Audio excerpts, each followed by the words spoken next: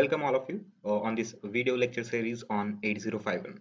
So today we'll see the introduction about the 8051 microcontroller.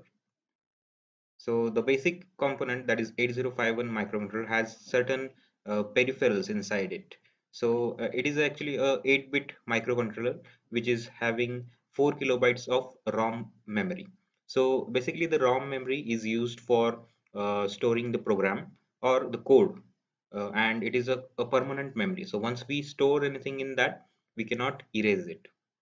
So the capacity of ROM present in 8051 is of 4 kilobytes. Then the next peripheral is RAM. So RAM is generally used for storing the temporary data. So it is also called as data memory. So the capacity of RAM present in 8051 is 128 bytes.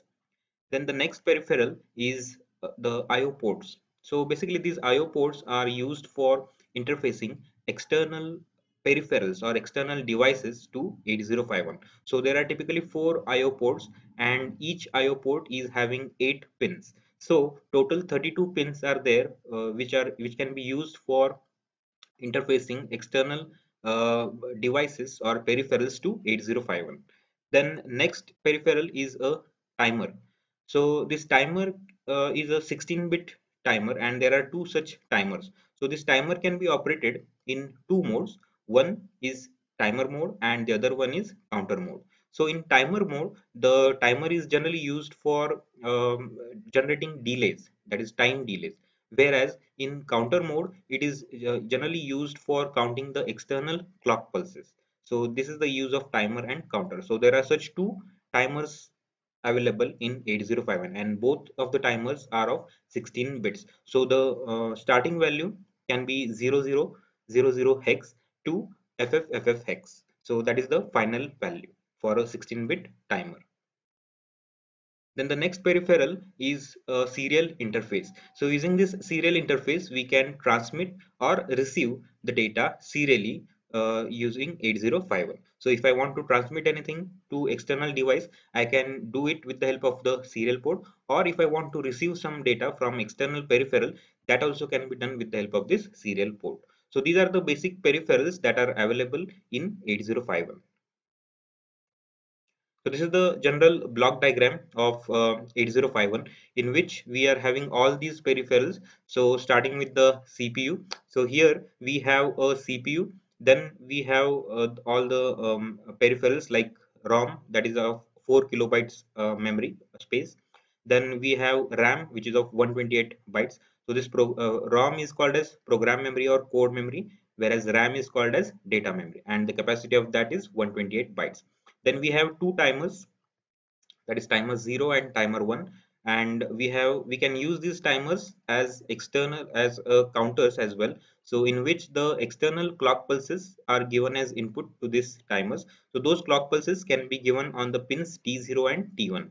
T0 is for timer 0, T1 is for timer 1, and both of these timers are of 16 bits, and these timers can be operated in different modes. Then next peripheral is the serial port. So this serial port is used for transmitting or receiving the data serially. So as you can see here, there are two pins, that is TXD and RXD. So in this, the TXD pin is used for transmitting the data serially from 8051 to the external device, whereas this RXD pin is used for receiving the data serially from external device to 8051. Then next peripheral is the IO ports. So here we have four different IO ports available for 8051. In that again, each port is of 8 bits. So using these 8 bits or 8 pins, we can interface external devices to 8051. So there are such four IO ports available for 8051, and out of these four ports, that is port 0 and port 2, are multiplexed with address and data bus of 8051, and port 3 is having some alternate functions. So whenever we are using any of these ports, we have to make sure that we are using that port for a particular reason or for a particular use. So only one of the function can be assigned to that pin at a time. Then next is the CPU. So CPU is of 8 bits, so it can process or it can perform operations on 8-bit data at a time. Then we have interrupt control. So interrupts are generally used to stop or interrupt the CPU and do some extra work by stopping the main program. So whenever we have interfaced any external peripheral, that peripheral can interrupt the CPU and it can take service from CPU. So there are different external interrupts available as well as internal interrupts available for 8051. Then the next block is oscillator block. So this oscillator block is used for generating the clock signal. So a clock signal is required for any sequential device, okay, or in any controller we need a clock signal for its proper operation. Then we also have a bus control. This bus control is used for generating the signals for sending data from one peripheral to another peripheral inside the 8051 itself.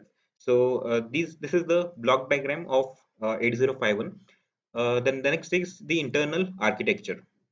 So this internal architecture is the detailed blocks which are present in 8051. So as you can see here, there are different blocks available. Like we have RAM memory, which is a temporary memory, or it is also called as a data memory. It is having a capacity of 128 bytes. Then we have different port latches. So these latches are used to store the value which is available on the port pins, and these are the actual drivers. So using these drivers we can interface the external peripherals.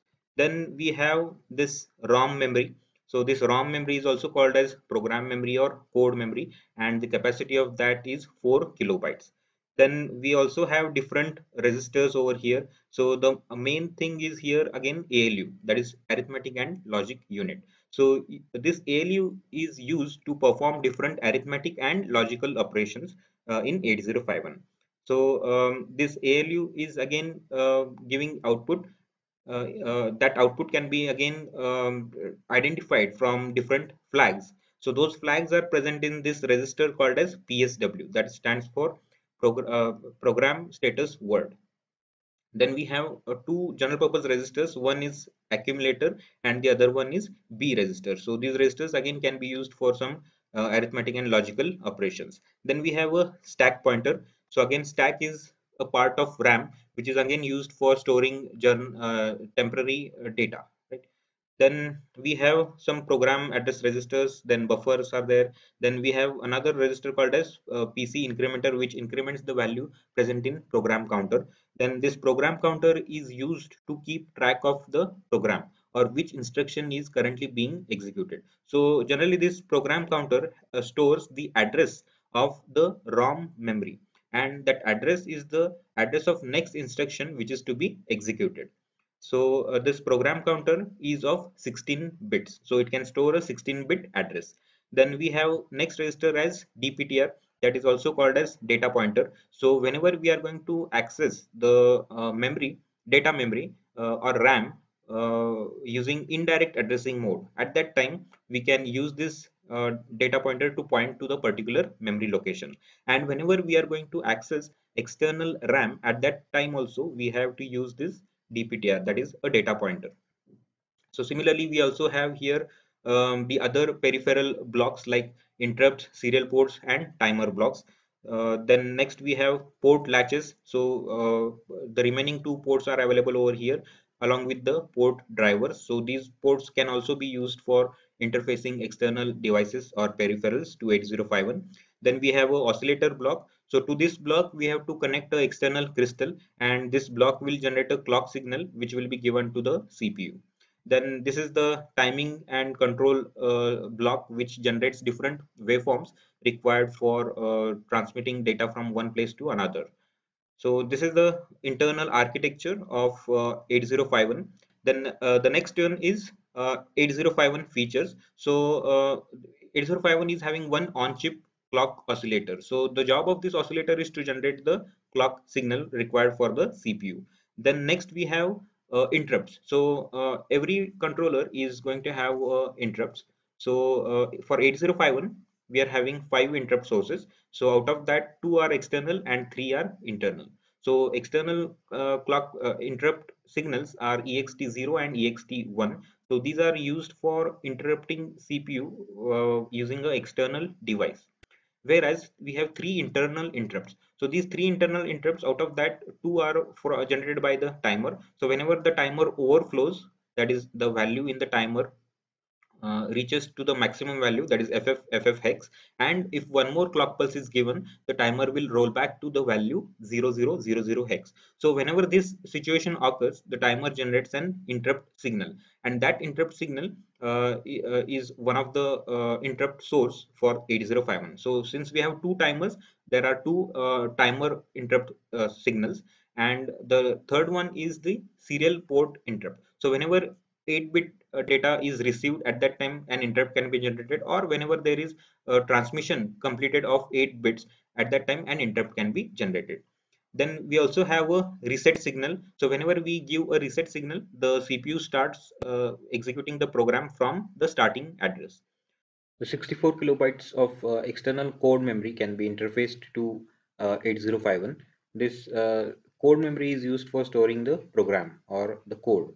It is also called as ROM memory, and it is a read-only memory. Then another 64 kilobytes of data memory can be interfaced to 8051 externally, and this data memory is used for reading or writing temporary data in 8051. Then the capacity of these both memories is 64 kilobytes because there are 16 address lines present in 8051. This code memory can be selectable by EA bar pin, which is available on 8051. This EA bar pin, when it is connected to ground, it indicates that we are going to access the program stored from external ROM. And whenever this EA bar pin is connected to VCC, it means that we are going to access the program which is stored in the internal ROM. So this is the schematic pinout of 8051. Now in this, the pins are grouped according to their function. So first we have here a port 0, that is port 0.0 to P0.7. So these pins can be used as IO pins, as well as these pins have another function as lower order address and data bus. Then next is the port 1, that is P1.0 to P1.7. So these port pins are dedicated pins which are used for interfacing external peripherals to 8051. This pin is not having any other function other than IO pins. Then next port is port 2. So this port is used for interfacing external peripherals, as well as this port is used as higher order address bus for interfacing external memory. Finally, we have port 3, which is having alternate functions again. So P3.0 to P3.7. So these pins can be used for interfacing external peripherals, as well as these pins are having another functions. So RxD pin is used for receiving the data serially from external device, whereas TXD is used for transmitting the data serially from CPU to the external device.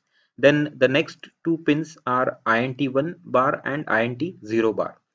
These two pins are used for interfacing the external devices and using the external interrupts and interrupting the CPU. So whenever any external device needs servicing from CPU, those can generate interrupts on these two pins.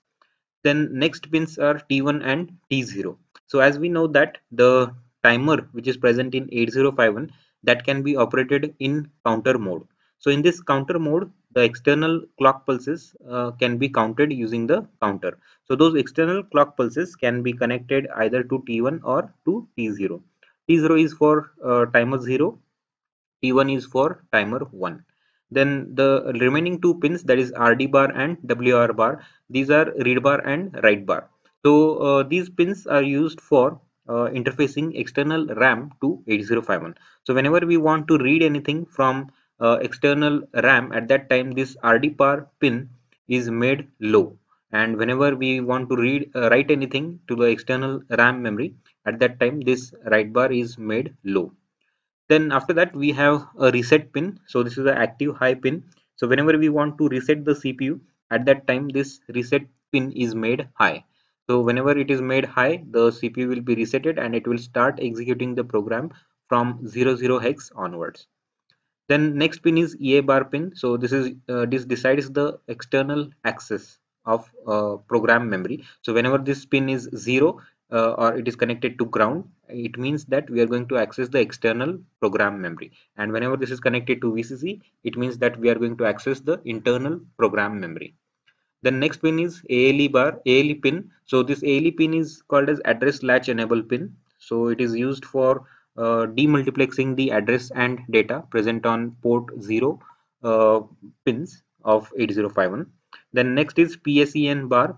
So this pin is used whenever we want to read anything from external ROM memory. At that time, this pin is made low. Then finally we have two pins, XTAL1 and XTAL2. So these two pins are used to connect the external crystal. So whenever a crystal is connected to these two pins, clock is generated by the internal block of clock oscillator. So this is about brief overview about the all the pins. So in the next lecture, we'll see the detailed use of all the pins available on 8051. Thank you.